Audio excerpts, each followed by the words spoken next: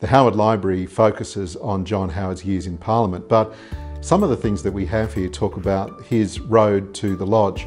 And one of the really interesting things we have is a brick. And this particular brick was taken from the garage which his father owned and where John Howard worked as a boy. This brick will be on display in the Howard Library when the exhibition opens to the public in a few months' time.